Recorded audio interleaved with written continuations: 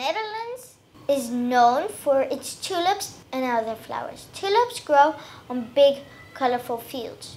This is represented in this painting, painted by our 4-year-old students. The colors are reference to Mondrian, a famous Dutch painter, who painted primary colors in squares and rectangles. The children first painted the whole canvas green and later added the beautiful bright colors of the tulips. Tulip festivals are organized in the Netherlands.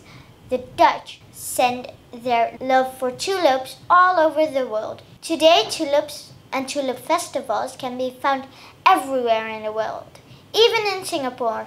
Tulip mania!